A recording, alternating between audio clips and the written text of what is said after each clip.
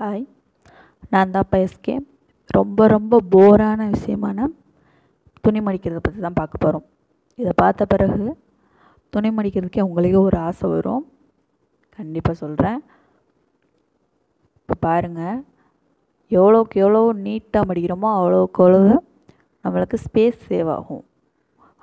அதுவும் இல்லாமல் இப்படி மடித்தா துணி களையவே களையாது.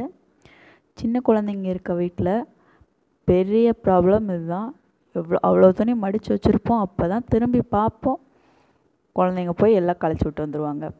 திரும்ப இதை உட்காந்து நம்ம மடிச்சிட்ருப்போம். இப்படி மடித்தா அவங்க களைச்சி போட்டாலும் டக்குன்னு எடுத்து வச்சிடலாம். நம்ம மடித்த துணி களையாது நம்மளுக்கு. அதுவும் இல்லாமல் நம்ம பீரோ இல்லைன்னா கபோர்டு வந்து ரொம்ப நீட்டாக ஆர்கனைஸ்டாக இருக்கும். இப்போ எப்படின்னு பார்க்கலாம்.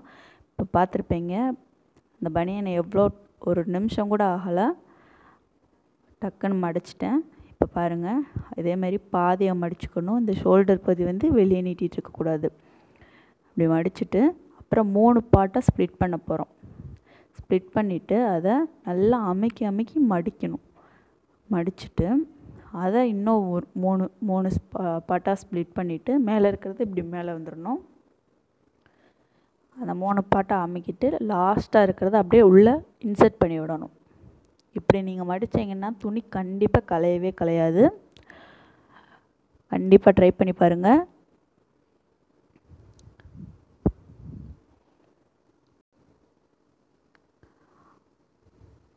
அதே மாதிரி தான் நைட்டி. அதே மாதிரி நைட்டி பாதியாக மடக்கிடணும். மடிச்சுட்டு அதே மாதிரி 3 பார்ட்டாக ஸ்ப்ளிட் பண்ணிடணும். ஸ்ப்ளிட் பண்ணிவிட்டு நல்லா ப்ரெஸ் பண்ணி அமுக்கணும். அமுக்கி மடக்கணும்னா நம்மளுக்கு அயர்ன் பண்ணுற மாதிரி இருக்கும். அவ்வளோ நீட்டாக இருக்கும்.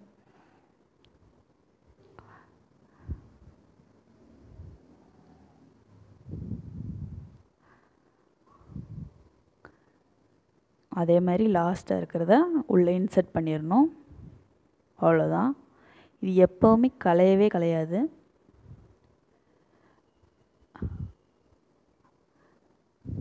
வீட்டில் இருக்கவங்க எல்லாருக்குமே நம்ம அயர்ன் பண்ணி கொடுப்போம். ஆனால் நம்மளுக்குன்னு அயர்ன் பண்ணும்போது அவ்வளோ சோம்பேறித்தனமாக இருக்கும். இந்த டிப்ஸை ஃபாலோ பண்ணுங்கள். நீங்கள் அயர்ன் பண்ணவே தேவையில்லை. நீட்டாக இருக்கும் ட்ரெஸ்ஸு, களையவே களையாது. இன்னொரு தடவை மடக்கி காமிக்கிறேன் பாருங்கள். அதே மாதிரி பாதியாக மடக்கிடணும். மடக்கிட்டு அந்த ஷோல்டர் பகுதி வந்து வெளியே நீட்டிகிட்டு இருக்கக்கூடாது. நீட்டிகிட்டு இருந்தால் நம்மளுக்கு அதை உள்ளே இன்சர்ட் பண்ணும்போது கொஞ்சம் கரெக்டாக வராது. அதே மாதிரி 3 பார்ட்டாக ஸ்ப்ளிட் பண்ணிடணும்.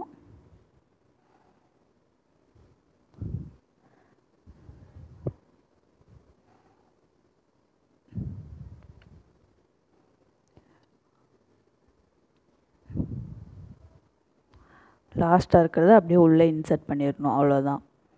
இது ரொம்ப ஈஸியாக இருக்கும். குழந்தைங்க, சின்ன குழந்தைங்க இருங்க வீட்டில் ரொம்ப யூஸ்ஃபுல்லாக இருக்கும் இது.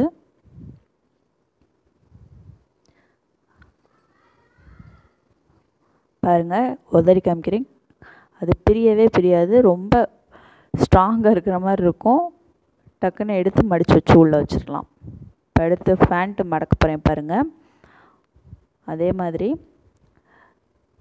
இது வந்து 2ஆக மடிக்கணும். நம்ம நைட்டி, பனியன் அதெல்லாம் பாதியாக மடித்தோம். இது வந்து 2ஆக மடிக்கணும். அதாவது ஜிப்பு போட்டுற பகுதியை வந்து வெளியே இருக்கிற மாதிரி மித்த இதை உள்ளே அப்படியே மடக்கி வச்சிடணும். மடக்கி வச்சுட்டு கரெக்டாக நம்ம முழங்கை அளவு, காலுக்கு கீழேருந்து முழங்கை அளவு அப்படி மடக்கிட்டு இப்படி மடக்கிடணும். மடக்கிட்டு கீழே அந்த இடுப்புலேருந்து அப்படியே இப்படி ரோல் பண்ணிவிட்டு ஃபுல்லாக ரோல் பண்ணணும். ரொம்ப அமுக்கி நல்லா நீட்டாக ரோல் பண்ணிட்டோம்னா பேண்ட்டெல்லாம், ஜீன்ஸ் பேண்ட்டெல்லாம் அயர்ன் பண்ண தேவையே இல்லை. அப்படியே எடுத்து போட்டுடலாம்.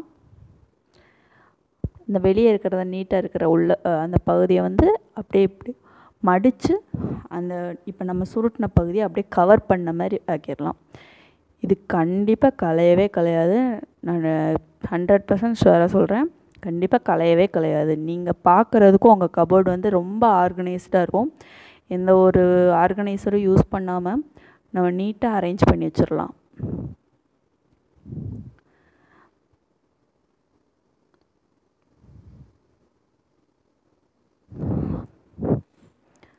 ஒரு 2 செகண்ட் கூட ஆகாது. கரெக்டாக அந்த முழங்கை அளவு இருக்கிற மாதிரி மடிக்கணும். மடிச்சுட்டு இடுப்புலேருந்து ரோல் பண்ணிடணும். ரோல் பண்ணிவிட்டு ஃபுல்லாக எட்ஜ் வரைக்கும் ரோல் பண்ணணும். நல்லா நீட்டாக ப்ரெஸ் பண்ணி அமுக்குங்க. ரொம்ப ரொம்ப ஈஸி. இன்னும் துணி மடிக்கிறதுக்கு உங்களுக்கே ஒரு ஆசையாக இருக்கும்.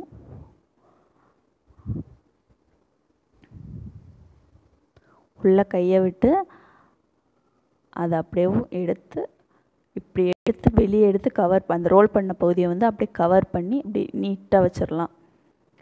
இது எப்போயுமே கலையவே கலையாது, கண்டிப்பாக சொல்கிறேன். இதை ட்ரை பண்ணி பாருங்கள். பிடிச்சிருந்தா லைக் பண்ணுங்கள், ஷேர் பண்ணுங்கள், சப்ஸ்கிரைப் பண்ணுங்கள்.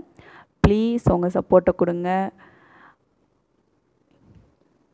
இன்னும் ஏதாவது வீடியோ வேணும்னா கண்டிப்பாக கமெண்டில்